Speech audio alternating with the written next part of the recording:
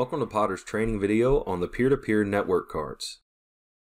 There are two cards available for peer-to-peer networking on Potter panels, the NCE 1000 and the NCF 1000.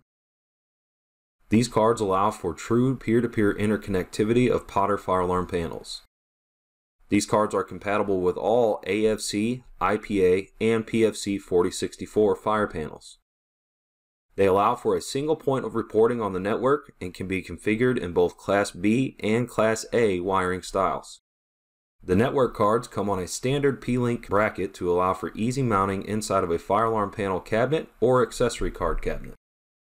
The NCE 1000 is used to network the fire alarm panels using Cat5 cabling with RJ45 connectors. Ethernet ports 1 through 4 can be enabled for ground fault and transient protection based on the dip switch settings. The NCE 1000 has a limitation of 300 feet of cabling distance between cards. Additional cards can be configured as extenders to provide an additional 300 feet of cabling distance. The NCF 1000 provides long-range network connectivity using fiber optic cabling. These cards utilize SFP or small form pluggable modules to integrate with 62.5 by 125 micron multi-mode fiber or 9 by 125 single mode fiber. The cards allow for a signal loss of 10 decibels for multi-mode fiber and 12 decibels for single-mode fiber. The NCE and NCF network cards contain several dip switches that need to be set prior to installation. Switch S1 is used to set the P-Link address for the particular card.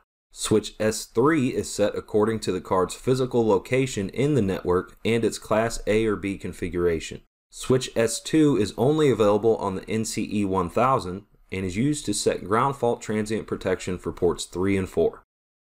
Typical installations for these cards could include Class B configurations as seen in these wiring diagrams. The cards can also be installed using true Class A wiring as seen in these wiring diagrams.